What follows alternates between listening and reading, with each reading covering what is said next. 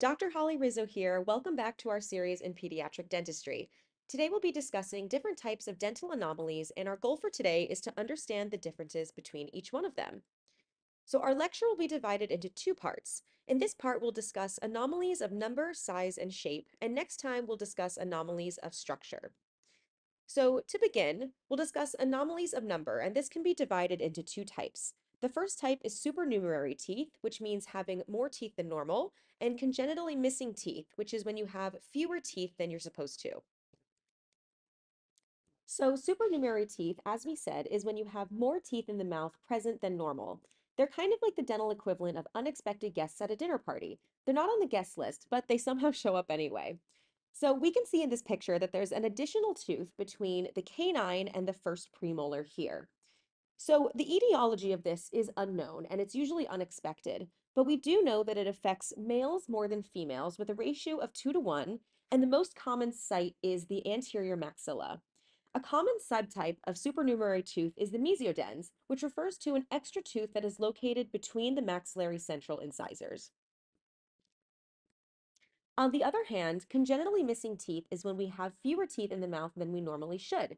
This can be divided into three types, including hypodontia, oligodontia, and anodontia. So starting with hypodontia, this is when we have 1 to 6 teeth missing. Oligodontia is when there is more than 6 missing teeth.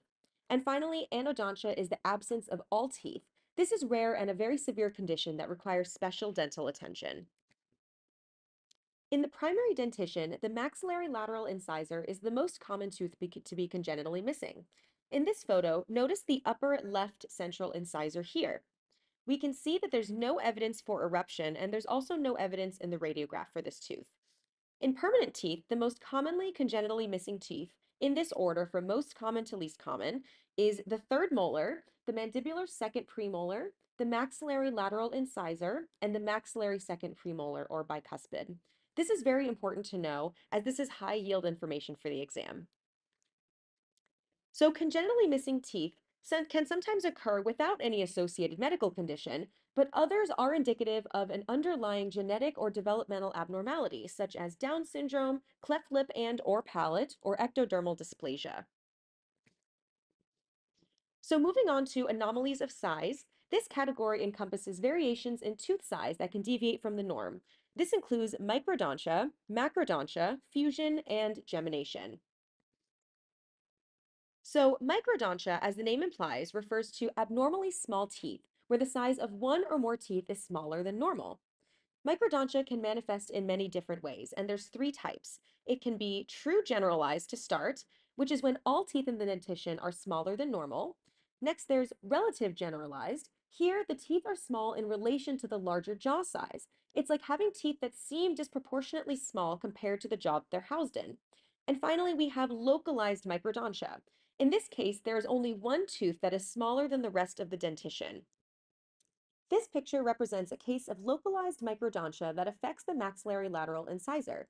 This tooth is most commonly affected with this anomaly and is called the peg lateral, due to its smaller size compared to the adjacent teeth.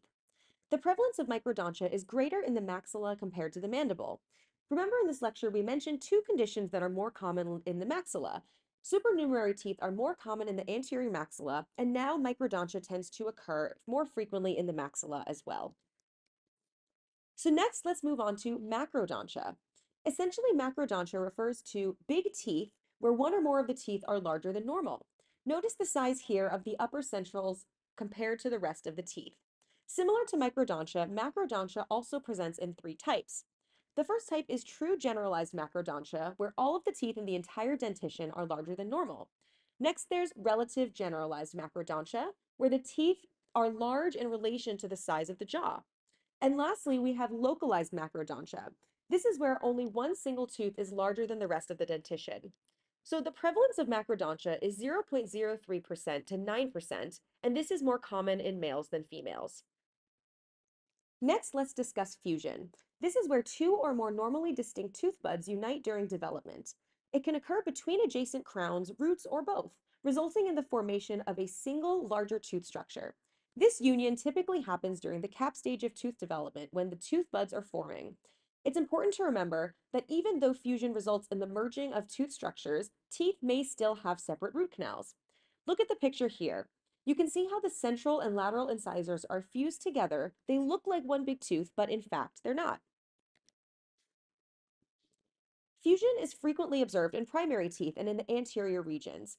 One helpful diagnostic clue to identify fusion is that when teeth fuse together, it may appear as if one tooth is missing, especially when the fused teeth are counted as a single entity.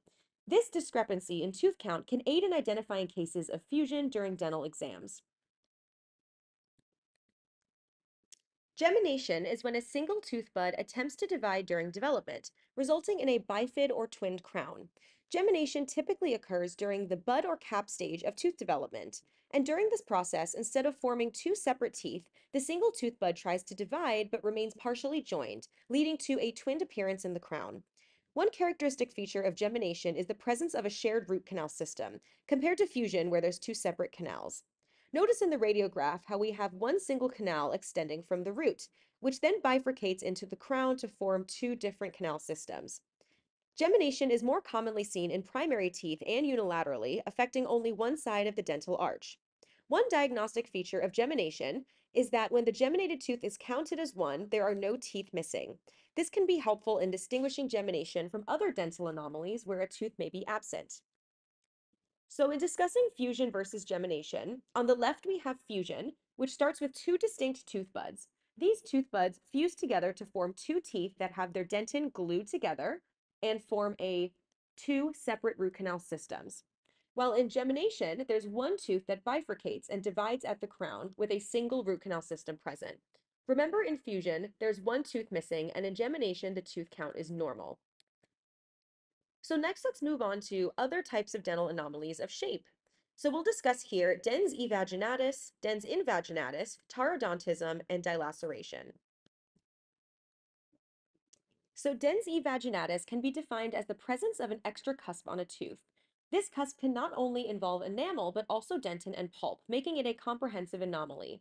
Interestingly, dens evaginatus tends to be unilateral, only affecting one side of the dental arch. The mandibular premolar is the most likely permanent tooth to be affected by dens evaginatus, but in anterior teeth, this anomaly is known as a talon cusp. So dens evaginatus has a prevalence ranging from 0.06% to 7.7% and is more frequently observed in individuals of Asian descent and Native American populations. Dens invaginatus is also known as dens indentae, and this is a developmental anomaly that occurs during tooth formation.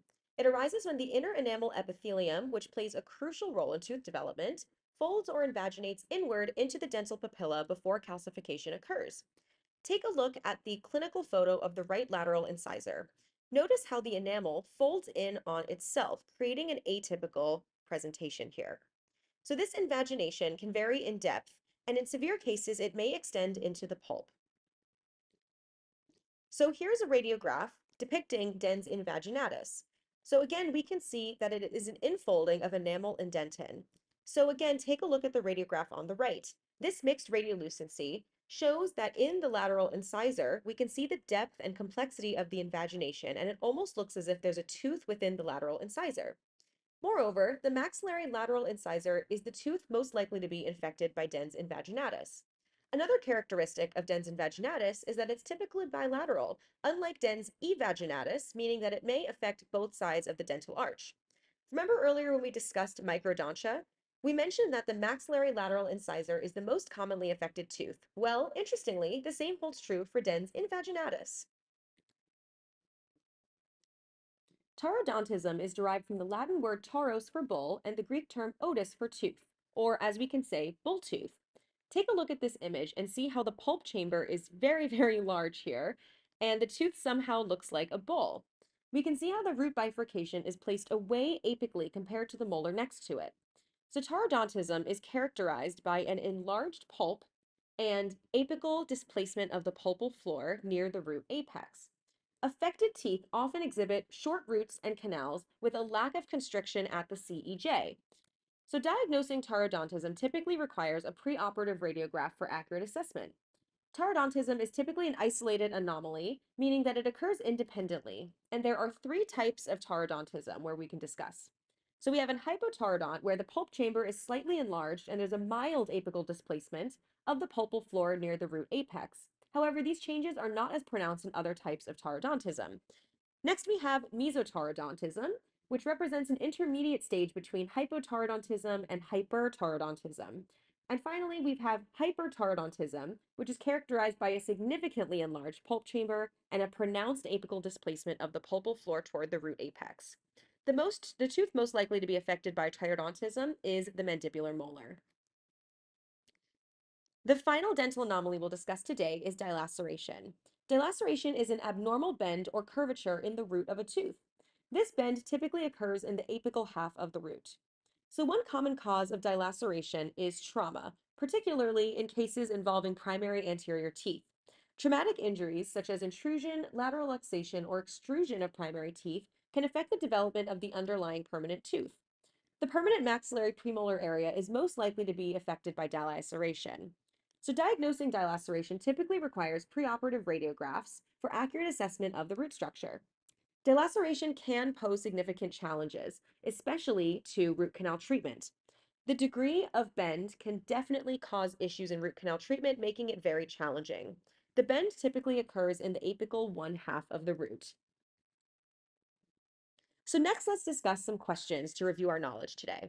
So, example 1 says, each of the following is an anomaly of tooth shape except one, and which is the exception?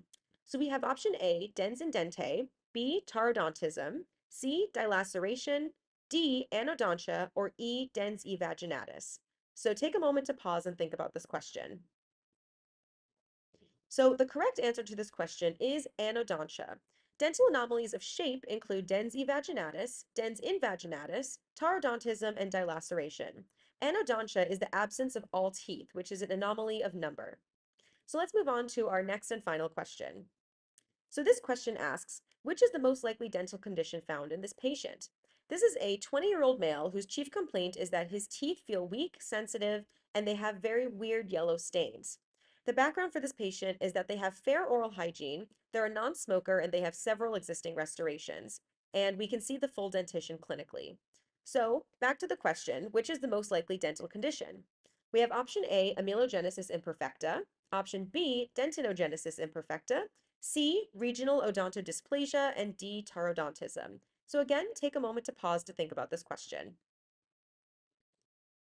So the correct answer here would be option A, amelogenesis imperfecta. The X-ray shows a thin layer of enamel in the permanent dentition with normal dentin and pulp development. These are characteristics of amelogenesis imperfecta. So let's summarize our discussion today. So today we discussed that dental anomalies of number include supernumerary teeth and congenitally missing teeth. We also discussed that dental anomalies of size include microdontia, macrodontia, fusion, and gemination. And finally, we discussed that dental anomalies of shape include dens evaginatus, dens invaginatus, taurodontism, and dilaceration. Thank you so much for watching, and join us in part 2, where we will discuss anomalies of structure. See you next time!